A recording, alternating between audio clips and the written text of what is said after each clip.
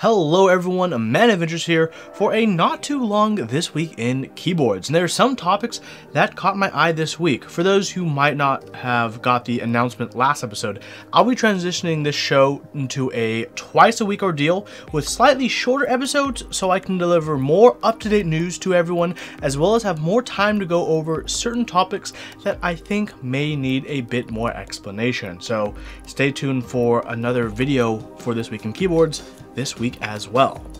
This video was sponsored by Kendo.store, where you can still hop in on GMK Merlin and SA Berserk right now. GMK Merlin is a groovy set by our favorite QMK wizard Mac Merlin, while SA Berserk Round 2 takes inspiration from one of the best anime of all time, Evangelion. Check out these sets over at Kendo.store and through the links in the description down below. Let's get to the news. First up is the interest check for the Kendo by 159. The Kendo is a split HHKB layout top featuring top-mounted plate and a 7-degree typing angle. The plate is top-mounted, which is nice, and it will be available as a 4mm palm, brass, and carbon fiber with a foam core as options. Honestly, I love the idea of this keyboard. Split HHKB. Not too bad. So with the PCB, there will be 4 different daughter board controller boards. Does that mean there's going to be 2 different kinds of daughter boards for each side? That's what I would guess. I also hope that means we can plug the board into our computer using either side of the setup, which would be really convenient.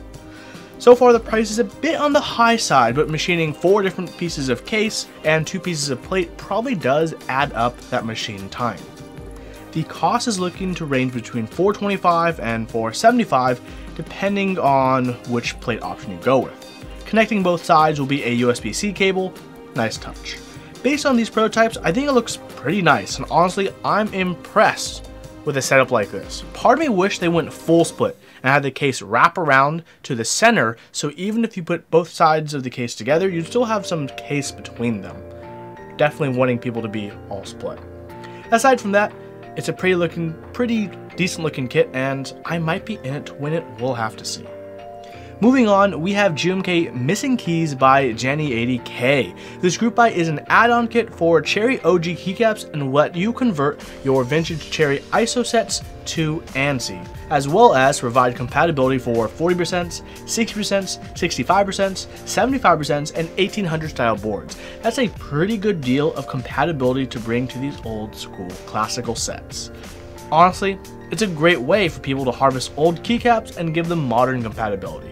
I like the idea of this, and it's not too expensive. In the US, it's running by Canon Keys for $49, with equivalent pricing in Europe through mykeyboard.eu and Asia's ilumkb.com.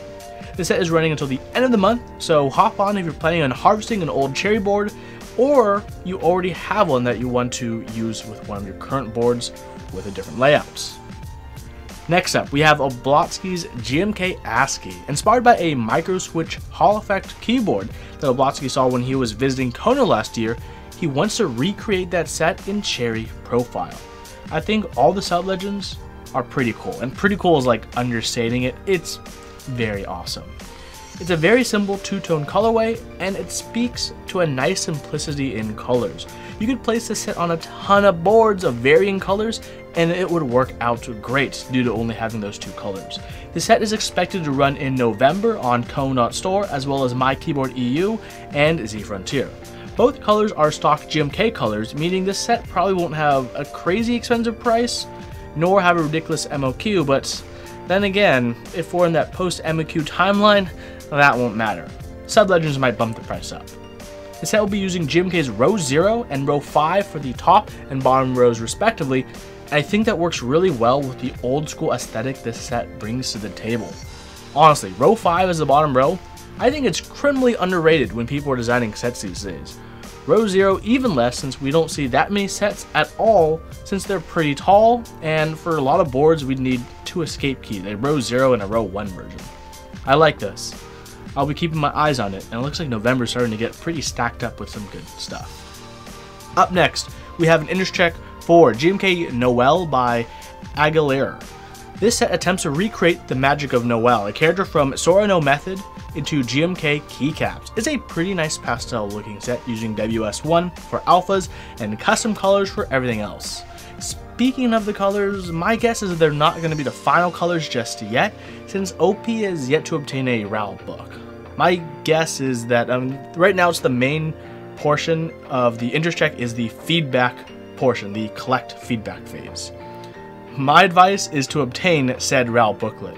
All monitors display colors differently, so who knows if what you're seeing on your screen now is the same exact as intended for this set. As long as it keeps the general theme and colors, I think it has potential once those RAL colors are finalized. Hiragan Legends, also an A+ for me, although the mod colored pipe backslash key seems a bit unnecessary. Okay, the next board is an interesting one. It's the Discrete87 by IQUNIX, and the top is anything but discrete. The split in this board, combined with the giant nameplate that moves the print screen, scroll lock, and pause keys down, is definitely on the loud side. That squished together navigation cluster also looks really odd on a TKL. I'm not the biggest fan of having the arrow keys touch the navigation cluster on this TKL because suddenly it looks way more cramped. The back and bottom are certainly interesting, with half the bottom going up and covering the back side, and a part of the front side as well on the opposite. It's a nice accent. That thing looks pretty decent. Based on the exploded view, yeah, it's just that one big bottom that goes front and back. That might cost a pretty penny. We'll have to wait and see. And right now, all we have are these renders. No other details about angle, height, or mounting, anything. My guess is IQUNIX is really wanting to figure out what to do next, since earlier they also did do the ICs for the Note 80 and Curve 87 earlier this month. Our next interest check takes us to the Balkans, where we can take a look at GMK Yugo, which is inspired by the Yugo GV Sports. Yay for this set already having RAL colors figured out. This set definitely takes inspiration from the Yugo really exceptionally well. The simple set looks quite nice, and I think it reminds me quite a bit of yellowed Soviet boards you could find on eBay. I do think it's funny that there's a separate capitalism kit for proper ANSI support, and you know what? This reflects greatly on the community running this set. They're making a set out of their locale, and it shows. This is a great set, and I wish the best for it. The Yugo MK community is aiming for a November 2019 group buy, and I really hope it goes well for them. If I join, I'll be in for the base, Capitalism kit, and Zavasta kit.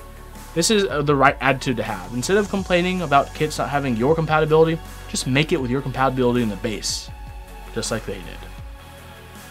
MX Springs, they're fun. They're a great way to achieve your desired weight and a feel for a switch, and the mod itself is really simple, just a spring swap. Throughout our community, we've had different sources where we could get aftermarket springs, and it looks like we may be soon getting another one. Ethereal Sound is running an interest check for a new aftermarket MX Springs. There aren't any force curve graphs or pictures, but a simple Google form expressing your interest. So check it out when you get a chance. Fill out that form. This next set is one I think a lot of people will be really looking forward to. It's the interest check for ePBT G81-Sav Reload by Kendo. Inspired by the G81-3000 SAV, this is an interesting Russian and English board that displays Cyrillic legends on the alphas on top and Latin legends front printed. I think this will be one of the cooler, more awesome ePBT sets out there. The vendor for this set will be Thick Thok, with an expected price of $80 plus shipping, which seems pretty good considering the amount of keycaps you'll be getting. Yeah, I'm excited to see the renders when they finally come out, and I have high hopes for the set. The G81-3000 SAV is not an easy keyboard to come by for a lot of people, and the set looks absolutely beautiful, and I think this is a great alternative to the real deal. The last IC for the week is something I think will be game-changing and probably not the way you expected it to be. It's the interest check for JTK's new plastic trays. Yep, plastic trays. This 410mm by 250mm tray can store around 280 1U keycaps, which means these trays have plenty of real estate for sets. With that much space, you can easily fit a GMK base kit along with any other side kits you've purchased for the set. Their current trays have a bit of a tight fit for some keycaps, so as long as they fix that issue with this new tray moving forward, this is going to be an amazing way to store any set you have. When I get my hands on this, you can bet I'll be ordering at least a dozen of them. That's it for the news this week, but I'll have more news to go over later this week, as well as some other videos that I've been cooking in the lab. If you like this content, please consider liking the video and subscribing, since that helps this channel out immensely. Thank you everyone so much for watching, and I'll see you in the next video.